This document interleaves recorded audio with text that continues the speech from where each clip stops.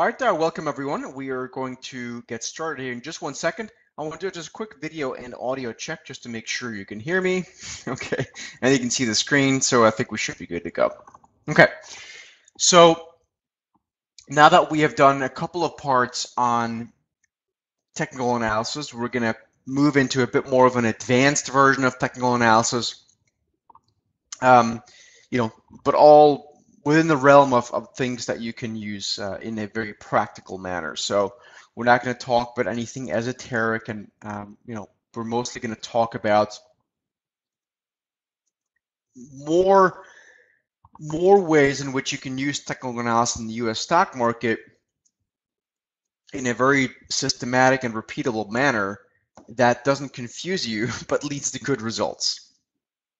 In fact, that I think really is, should be the goal of any market participant to, get to a point where you have a repeatable process and, you don't have to think about the market all the time. You just kind of go in, you do your analysis, and you execute a trade, or, you wait until the next trade sets up. So before we get into today's topic, again, it's going to be part 3 on technical analysis.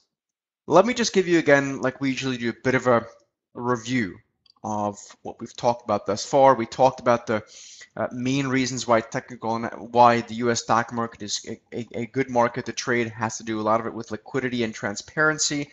Again, a lot of stocks in the U.S. stock market trade well over 500,000 shares a day. So lots of liquidity, a lot of different market players. Again, the market is very confined by its trading hours, which I think is one of the attractions as well. And also, of course, a lot of the companies that are listed in the U.S. stock market are very large, or at least respectable firms that are also very clearly sort of guarded by the authorities in terms of regulatory bodies and so on and so forth, and that really helps for an orderly trading market, and so as not to come across too many surprises from a corporate front, from an accounting fraud perspective and all sorts of stuff. Of course, you can never completely rule those things out, but there are a lot of checks and balances in place to kind of keep those things from happening. Anyway, so again, we talked about the different sectors and the industries. We talked about reasons why the U.S. stock market is so good for technical analysis. And again, this kind of gets us right to the point today. So the first 2 parts of the technical analysis webinars that we did, we discussed mostly, sort of the basics. We talked about why technical analysis works so well on U.S. stocks. We talked about, the reasons behind that, mostly having to do with liquidity and the orderly flow of information. Like, for example, right now, coming into the 4th quarter of 2016 earnings reports, which are going to be reported here now in early 2017. And that's in a very orderly process as well. I understand you have that in other markets as well, but what you have here in the U.S. stock market is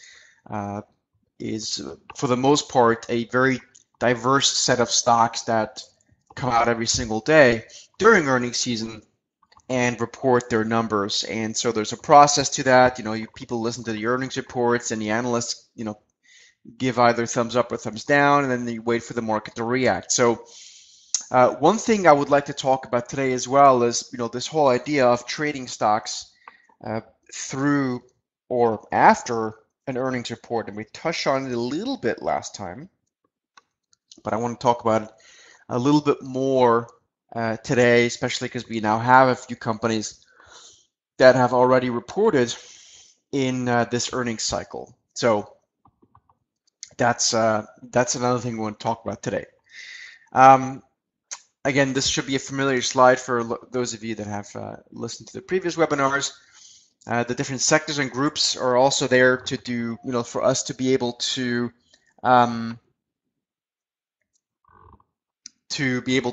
do various analysis. In fact, it's probably something I would like to do today as well, look at sector and group analysis to give you sort of a high-level idea of how to analyze the U.S. stock market. We talked about it a little bit in terms of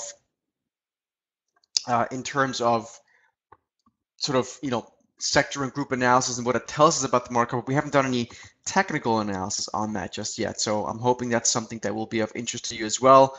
I think it's very important to do that. So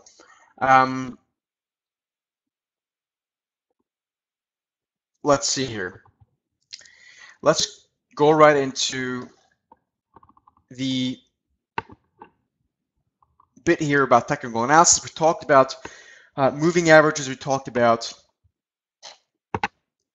the reason why I want to keep things simple in terms of technical analysis. Simple doesn't have to mean it doesn't work. In fact, the reality is that the more simple you keep things, the more repeatable your process becomes. And you guys will see this here as we talk about technical analysis here in part 3. Just again, as a quick reminder, if you are new to this webinar series, what we're going to talk about here in terms of technical analysis doesn't just work for stocks, but it also works in bonds and currencies. So FX, which I know a lot of you are trading.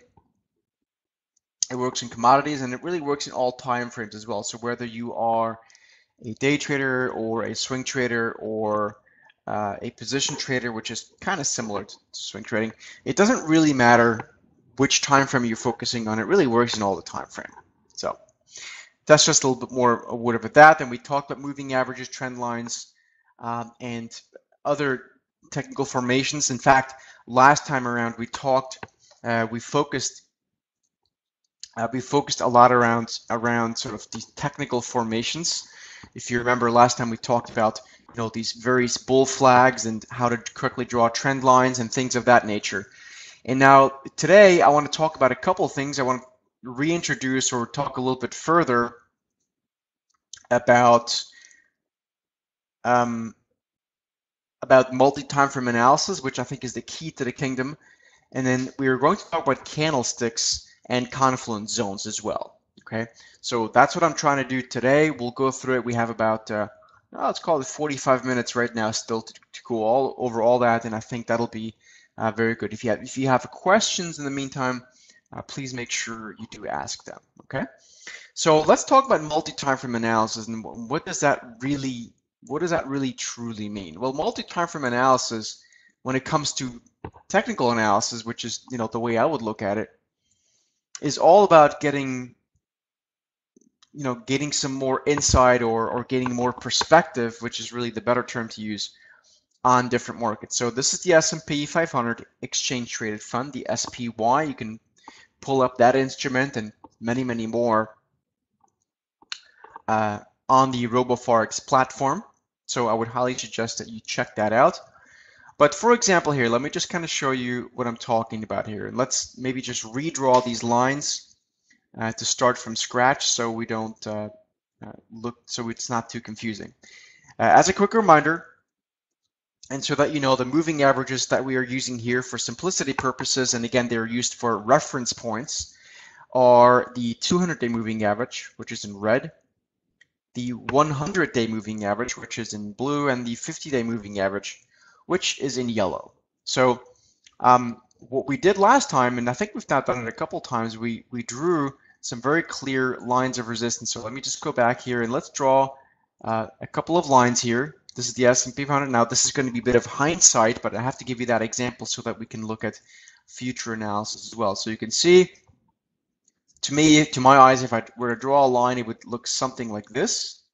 Okay, that to me would be your line where that used to be resistance. As you can see, this line used to be resistance, and now it has become support. It has become support when the S&P 500 bounced off of the support line back here in November of 2016, or actually just a couple days before, I believe, the US election results. And so what we have here, and we'll talk about this a little bit more later, we already have a confluence support area here that we can talk about in just a bit. And basically, what happened here is that we had a breakaway gap, and you can see this in the daily chart. Now, what I want to introduce you today is the multi-time frame analysis. So keep this in mind here. Let's look at the weekly chart. And all we're doing now is we're simply going in and we're basically making each one of these bars, which are actually candlesticks, and I'll talk about that a little bit later. They are all just weekly bars. So the weekly analysis allows us to get more perspective. With it, basically reduces the noise. Okay. So you can see that we had a bounce right into this confluence support area, okay? And then we had follow through buying, which took place the week after. So we had a sell-off week and then a strong bullish reversal week, okay? And that bullish reversal week also actually, basically took the stock out of this consolidation phase, which I would argue we could look at as a sort of bull flag pattern, okay?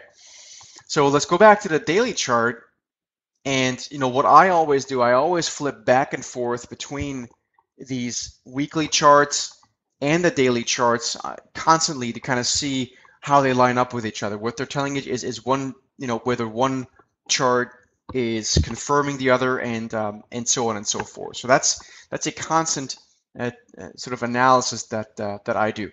Now, before we look further into this, ABC Trader wanted to look at OCN, which I do think we did look at that last time, and we talked about this potential. Last time we talked about the potential for this stock to do something. We didn't know what it was going to do. Remember, we talked about that it's in a consolidation phase. Now, I would imagine, I don't know, but I would imagine this company reported earnings, I would suppose. Okay, so now what you have is a break to the downside. We're now at the next support area. Okay. So I don't know what the news was. It doesn't really matter in my opinion, unless it was like a major lawsuit or something like that. But essentially, we talked about how this could be bullish, but until it actually breaks higher, it's not bullish. It's just consolidating. So that's also why personally I would have not taken the trade like this, because it just stuck in a range. So now you can see we broke to the downside, and we're now at the next support area. The next support area here is this yellow 50-day moving average. And the yellow day 50-day moving average had been acting as support before. And so maybe it's going to be support again. We're below it already a little bit, as you can see. So in my opinion, at this point, you have to look at the earnings calendar, and I don't know exactly when this company reported earnings. ABC is saying that there was a downgrade, so that's fine. If there's a downgrade, then this can happen for sure. I would now just be a little bit careful when the next earnings date is. Okay, so I have no idea when they report earnings. I don't have the tool open right now. Actually, I can have a quick look for you if you want. Let's have a look somewhere else here. I like to look at this. So it's OCN.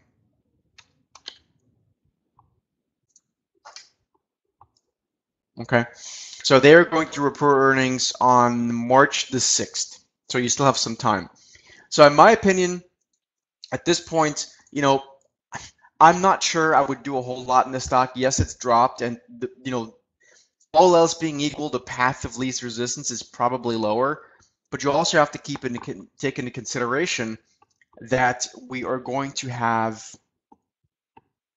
earnings season, okay? And now, this is, of course, a financial stock, Awkward Financial. So the banking stocks, a couple of them reported earnings today.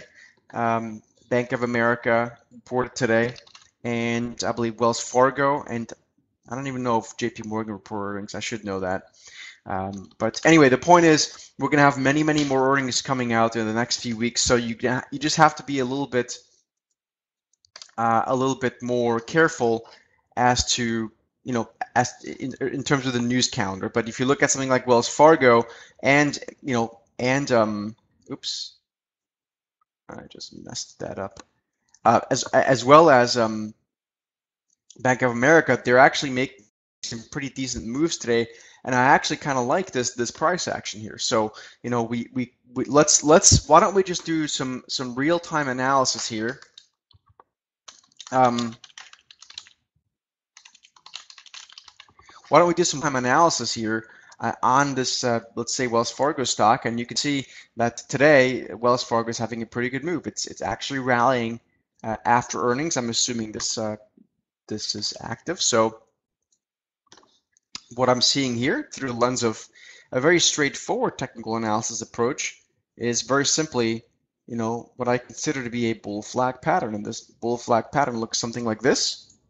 Okay, I'm sure anyone can see that. That's not shouldn't be very difficult to see. But what you can see is that this bull flag pattern is not yet truly resolved to the upside. Let's first look at the weekly chart to gain some perspective. So we're going to go in here again. I'm using the Roboforex platform.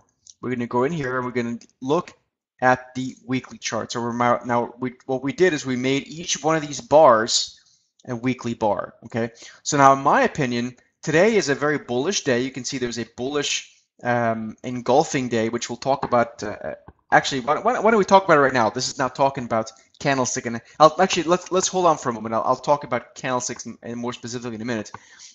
But since we're talking about multi-time frame analysis, you know, to me this is a very bullish looking stock. Okay, and so what you can see is that this is now the weekly chart, mind you. We had a very clear breakout after the election results. Okay, that's this. We broke higher, and now we're basically consolidating up here once again. And we haven't, in my opinion, we have not yet broken higher to the next move. Does that make sense to you? I would love to get a little bit of feedback on that, just to make sure that that you can see this sort of multi-time frame approach, you know, the usefulness of it. So to my eyes, this stock is constructively positioned, but I like to see a more meaningful bullish reversal, both on the weekly and on the daily chart. So if we now go over to the daily chart, which is here, you can see that, you know, we're marginally trying to break out. We're just not quite. It's just not, to me, it's just not strong enough yet. You know, there are various ways of looking at this. You know, I would argue that today is an important day in this stock, but it's also a Friday. So to me, from a how should I say, from a reward to risk perspective in terms of timing, I don't like to add or initiate a lot of new trades on a Friday. I would prefer to be a little bit more cautious. So if we look at Wells Fargo, you know, I would assume that we might be able to get a just as good an opportunity to potentially buy this stock on Monday.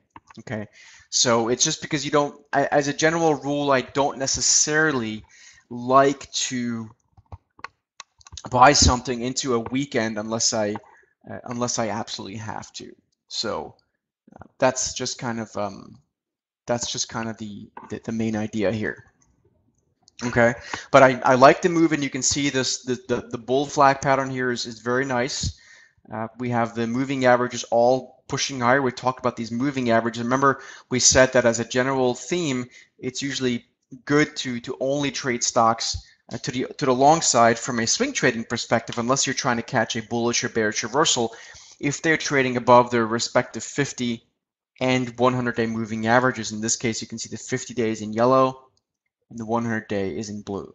Okay, so that's just a very simple, a very I shouldn't say simple in a negative sense. It just means a straightforward rule that I think everyone can use and should be able to appreciate.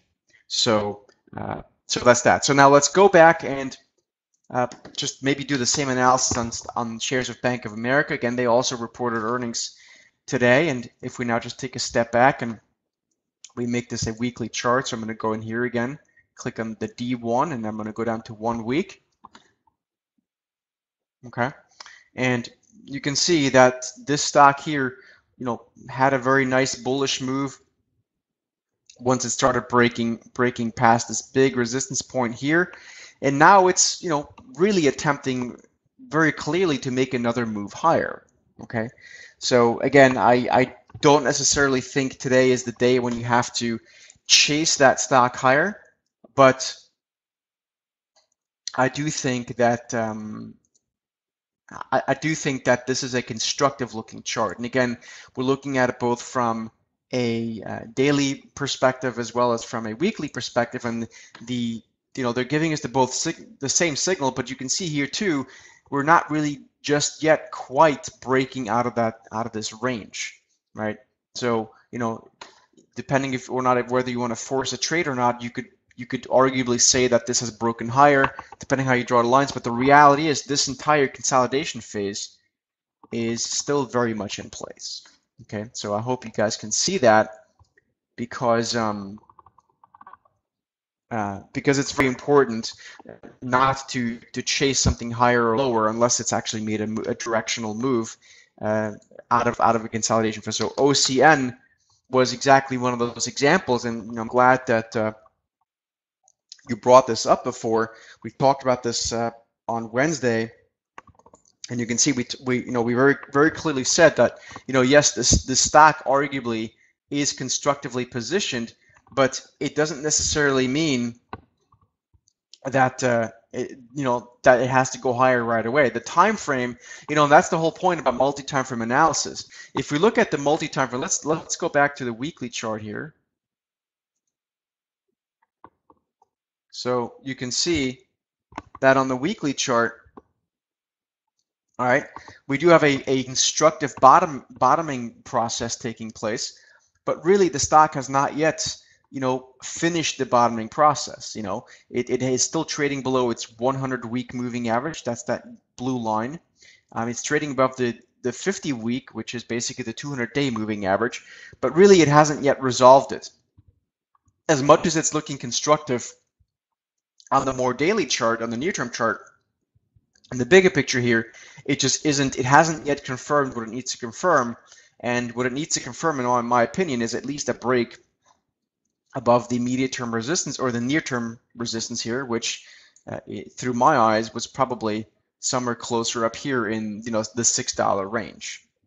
Okay, so again, that's the power of multi-time frame analysis. And if we now, go back to the S&P 500 and we apply some multi-time frame analysis here, you'll see, how powerful that is here as well. So you can see that the S&P 500 through sort of the longer term lens is clearly trading in a new secular bull market, and by secular I mean these sort of 10 to 15 year ranges, and you can see that the S&P 500 is very much trading in this new bull market as we broke out of this bull market, out of this bear market. This was a market from the year 2000 all the way over to the year 2013 until the S&P 500 finally broke above those previous highs that were so tricky, that the market really couldn't go higher. So now if you look at this multi-year, I think this is even a monthly chart. Yeah, this is a monthly chart. So let's look at a weekly chart for a minute. Anyway, I mean, you get the same picture. The point is we are, in a very well-defined uptrend. So let's go back to the monthly chart. So each bar right now is basically looking at 1 month worth of price action. Let me draw this line here once again. All right. And so you can see we are in a very well-defined uptrend. Basically looks something like this. Okay, that is basically your uptrend since the 2009 lows in the S&P 500, and you can see nothing has really changed yet from a price action perspective, right? So we're looking at the monthly chart now. You can see that we had very strong bullish reversals take place here. We can also highlight this using some horizontal analysis like this. Okay, you can see that this horizontal support lined up, matched, right? So this horizontal support matched with diagonal support on the monthly chart, right? And that's why it's so important that's why I always advocate to use not only daily charts, but also weekly charts and also monthly charts. And sometimes if you want to look at a trade very near term, maybe you're looking for a trade to just hold for a few days, maybe just a couple days, then I always would advocate that it's very good to also look at intraday charts. So, that's your 1 minute chart, your 5 minute chart, your 15-minute chart, those kinds of things. Okay. So, but of course, it all depends on your time frame. So you can see how the monthly chart here is very powerful. Now, let's zoom in on the weekly chart and continue the analysis, and you can see that on a weekly chart, the S&P 500 back here at these were the lows of just about 1 year ago. You can see on the weekly chart we actually broke below this channel, this bit here, but we did hold, obviously, horizontal support. So that's, again, you would not have seen this on the weekly chart. On the weekly chart, you would have thought that maybe this is quite bearish, but as you can see on the monthly chart before, there was actually no real confirmation. And then finally in the daily chart, let's go into the daily chart, gets much choppier here. So again, obviously horizontal support held, but it was quite scary looking for a time here 1 year ago in January and February. So that's the power of a multi-time frame approach, is being able to see things, in my opinion, with much more clarity. And really what that allows you to do is become a better risk manager. Okay. So again, like I said before, I hope this makes as much sense as I think it does. And so with that having said, let me delete some of these things here, and let's move on and talk a little bit about candlesticks. Is anyone here using candlesticks for their analysis? Candlesticks are, in my opinion, the most important sort of way of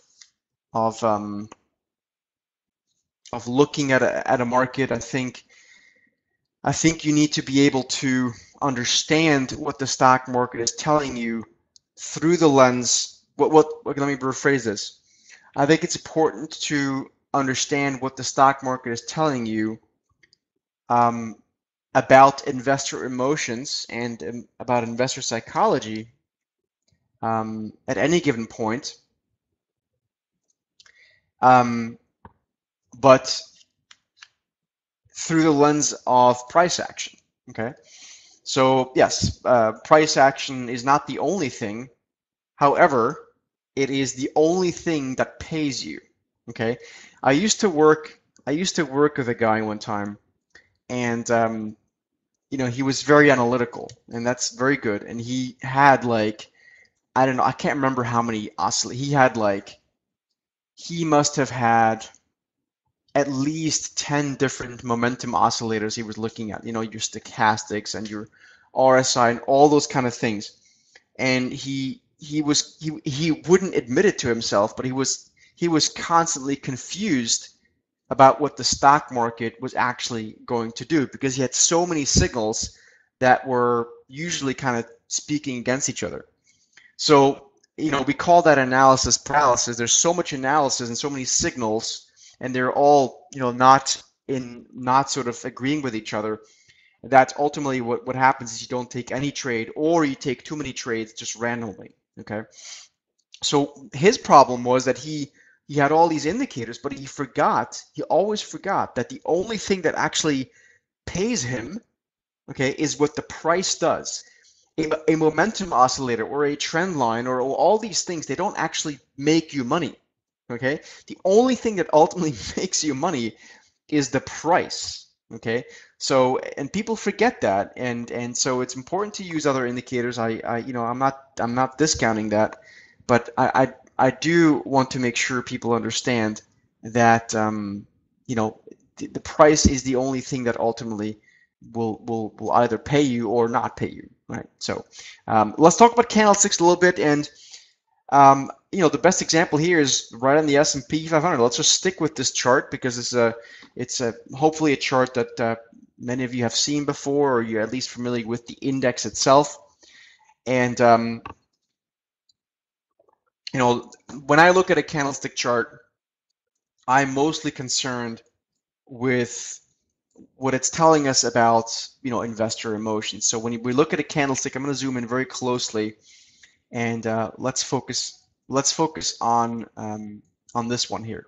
Okay, and what we're looking at essentially when we're looking at a candlestick is that we have basically 4 reference points in any given day, week, 5-minute chart, whatever your time frame is. And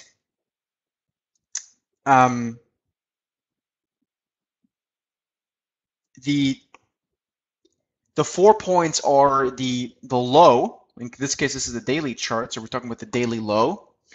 Then you have a daily high, which was up here on this candle. And then you have the open, which was this lower end of the green bar. And the daily close, which is up here. So let me show you here. This candle here, just kind of shows it a little bit better. You can see that there was the tails, or the shadows, as we sometimes like to call them. That's these things, or the legs. Sometimes they're referred to as legs. These are quite long on this candle, but on this one here you can see them a little bit, but they're barely there. Okay, but so we had the open of the day was here, and then daily close was up here. So what's important to me is the relationship of the open to the close to the high to the low, like that. Those 4 points, how they relate to one another, is always very important to me. That's what I want to gauge. Okay, now by far the most powerful way for me to use these in this candlesticks is to look for extremities in emotions. So extreme fear, extreme bullishness. Okay, these are all, or extreme complacency. Okay, which can also happen. But let's look at what happened here. This is a really good example. So we have the S&P 500 selling off for a number of weeks. Ultimately, it came into this day, and you can see that the sellers, which had been in charge for some time, they were trying to push the market lower all the way down here, and they succeeded, right? And you can see there was quite a bit of volume spike here as well as a couple days prior. But you can see that the sellers failed to keep the market down here. In fact, they reversed it back higher, and then we had what I call follow-through buying the next day and the day after, and then we bounced a little bit, and then we retested these lows, but we never broke below them. Okay, you can see that we never actually broke below them, right? And then same thing here. This is what we call a doji candle. This was actually, an island reversal, as we refer to in the world of technical analysis, and as far as, I guess technical analysis generally speaking. And so we had seller exhaustion one more time, which coincided with those lows over here, and then follow-through buying the very next day. So, yeah, I mean, you can look at this as market makers. I don't think that's an inaccurate way of looking at it. But what I have learned over many years of doing this is that if you just focus on what the price action is telling you, okay, and you can look at VWAP and all these things that you're mentioning here. All of that is correct, but I will tell you that if you don't focus so much on all these little intricacies that you're mentioning here, which are important. I'm not disagreeing. They are important, but if you just focus on what the price is telling you. Okay, and the price here is telling you very clearly that the sellers are tired, especially once you've seen follow-through buying here and here, and then here again, we retested these lows, and the sellers were very tired. Yes, you could say the market maker did something in VWAP and all those things, which these are all intraday things, by the way. Okay, these are all day trading things that you're mentioning, and that's all good. But basically, the price will tell you what's taking place. The price will tell you through the lens of candlesticks, will tell you if something is dramatically oversold or overbought, and then basically you can just do the opposite of that. So at least that's the way that I've learned to do it over the past 20 years, and that works very well. And you can look at the extremities and emotions, same thing here, seller exhaustion, follow through buying, and then we had a retest, and so on and so forth. So the candlesticks are, to me, are very important. So let's look at another sort of series of candlesticks, and we can look at it. We can look at, another way of using candlesticks is by just looking at the complacency, right? So we talked about that before.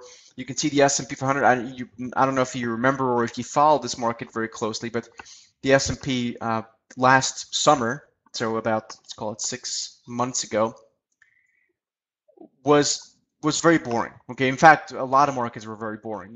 Even in Europe, a lot of markets were very boring, and we had this sort of trading range here that lasted from July all the way through into I guess early September, and it was unbelievably boring, and it really took a long time for the market to get more interesting. But this series of what we call doji candles, at least a lot of them were doji-like candles, told us what we need to know, which is that the market was very, very boring, and buyers and sellers were basically in balance. There was no real imbalance. There was no real auction process taking place that that was meaningful, right? And so people were just quite complacent. And so yeah, so that's another way of looking at these candlesticks. All right.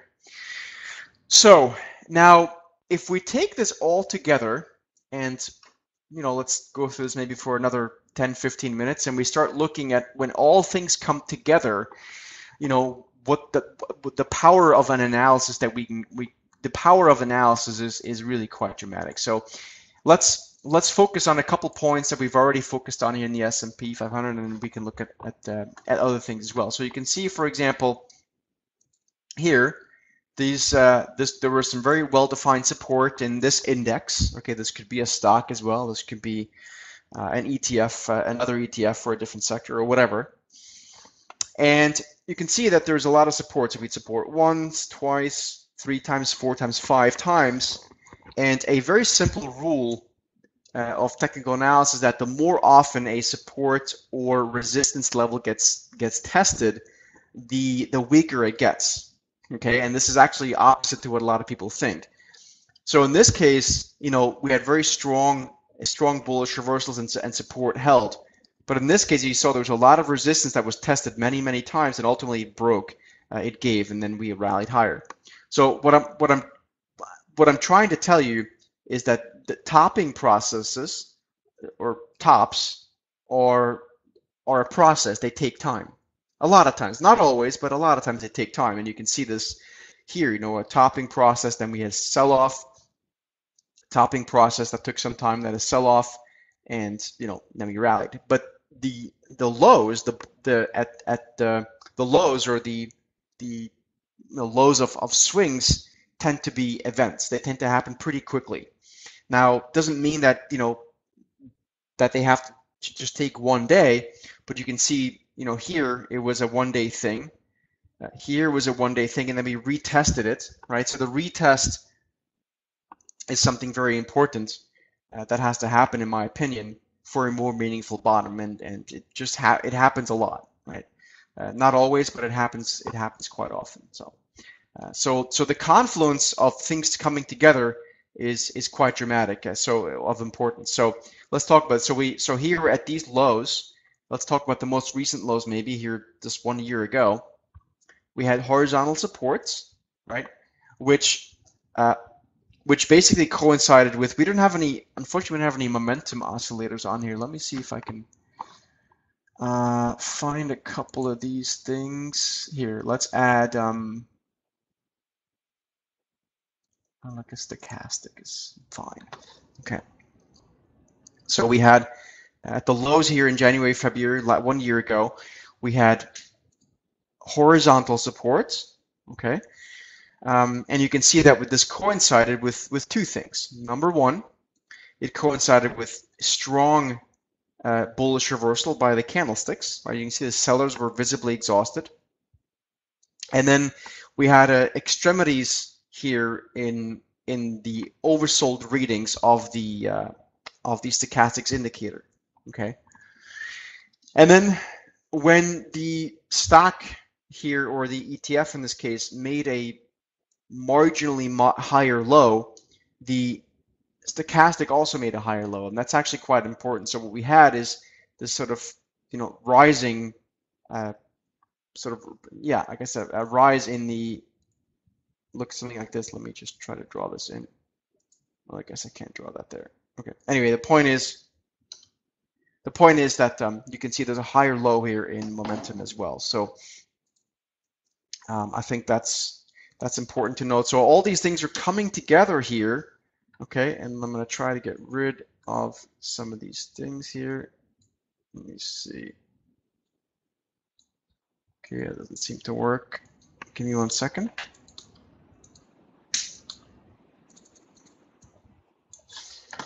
Let's try to go to a different ETF.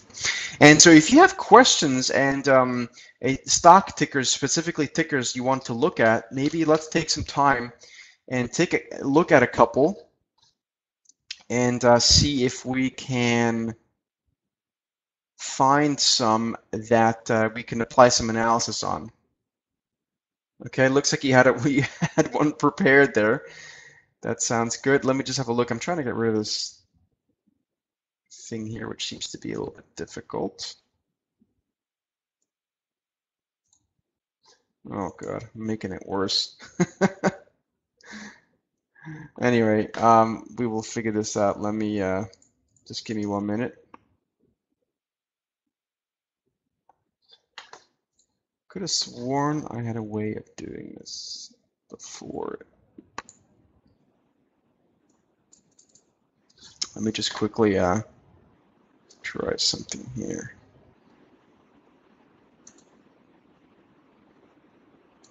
Oh, it's not. Okay.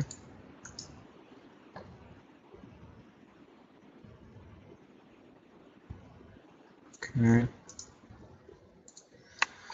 All right. Good. Let's do this as well. Okay, that's good enough. So let's look at a couple. So UVXY, and I'm familiar with that one. All right. So the issue with pretty much with all the tickers that you're typing in here, in my personal opinion, is that they're very, very difficult to trade from a technical analysis perspective. So UVXY, I just don't think, I don't know how you can even trade this. I've never met anyone that can make money in this. So what we're going to look at is something that's a little bit easier to understand. Let's see, MSTX, maybe that's an easier one. Yeah, so this is a little bit better. Now you're talking about a penny stock though, okay? Penny stocks are very, very, very difficult to trade using technical analysis. I really can't tell you much, unfortunately, on a penny stock either, because penny stocks, they're not really going to trade on technicals. They're just too random. So I would prefer to skip over these. XGTI. Oops. Okay. Yeah, same deal. Penny stock, just very, very difficult to trade from a technical analysis perspective. I think, since we're trying to teach people, introduce people to Valiant is better, so we can look at Valiant. All right, so let's look at Valiant, and basically what I'd like to focus on when we look at Valiant is just the big picture, first of all. And you can see that the stock is clearly stuck in a fairly decent range. I think you've got earnings coming up pretty soon, and this stock has been under some pressure. There's plenty of news flow out there around the stock, so you really need to see a clear catalyst for the stock to do something. In my opinion, it's a dangerous stock as well. So I would just be very careful trading these kind of stocks that are so heavily in the news, you know, which is why if we look at something like Amazon.com, you know, let's try to apply to some technical analysis to something like Amazon.com. Okay, and you can just see, yeah, we'll look at Nvidia. Okay, so Amazon.com, you can see just applying some multi-time frame analysis. You can see, you know, this is a stock that trades very orderly. There's plenty of news flow. There's plenty of volume. So if we now look at the weekly chart first, okay, and we zoom in on it, you can see, you know, the stock is very nicely trending higher. It's got the 50-week moving average as support, and now, you know, it's rallying very nicely into earnings. We have earnings coming up in the not too distant future. I like the way the momentum is coiling up here. So you know, this could indeed be, you know, quite meaningful to the upside. Now, let's talk about Nvidia. And Nvidia is an interesting one. I actually have an indicator a proprietary indicator that I use. It's called the B2 reversal indicator. That's available for numerous platforms. So, like for example, in Nvidia, we had a really nice sell signal on one of the right here on this day here, because this was a strong bearish engulfing signal, and I think it was on December 28th, if I remember correctly. So like I personally, what I did is I went in and I sold some out of the money call spreads for income. Some people, some of my clients and subscribers, they actually purchased some puts. So you know, this is a classic stock of overheating, and this is not the kind of stock that you want to chase to the upside. You want to wait for the stock to come to you. Okay, so it was a great trend following stock in 2016, but this is now a stock that probably has to take a bit of a breather. Now I know earnings are going to come out pretty soon, and again, very much like Aqua and Financial OCN before, you know, to me this is a stock that is basically consolidating. You know, you can draw these lines in many different ways, but really, you know, it's now basically consolidating. So, you know, I was short an out of money call spread to generate some income. I'm no longer in the trade personally in full disclosure. So that's Nvidia. Now, you know, Facebook is an interesting one. Always is. We had very strong bullish reversal take place in Facebook. Again, we're applying our multi-time frame analysis here. Okay, let's look at the weekly chart. Looks something like this. And you can see we had a very strong bullish reversal. In fact, I think actually a few weeks ago we talked about this when we first started this series of webinars, and we talked about that the lack of the stock, you know, the stock basically being stuck in a range, and now finally we had follow through buying take place. Well, that follow through buying, you know, that strong bullish weekly reversal. These are now weekly charts, so that each bar is 1 week. Okay, so you can see a very strong bullish week last week, so the first trading week of 2017, and now this week we're seeing follow through buying. So in my opinion, this is now probably getting a little bit dicey, because again, earnings are probably coming in the not too distant future, and so yeah, so I think this is a stock that's going to probably end being acting very well again this year, or at least for the time being. And you know, sure enough, we're back towards the upper third or quarter or so of this range, as you can see. So again, let's apply some multi-time frame analysis, what we just learned in today's webinar, which is number one, again, multi-time frame analysis using moving averages as well. So you can see where Facebook bounced. It bounced last week at the lower end of this channel. It bounced off the 50-week moving average, which is this yellow line, which is also roughly the 200-day moving average.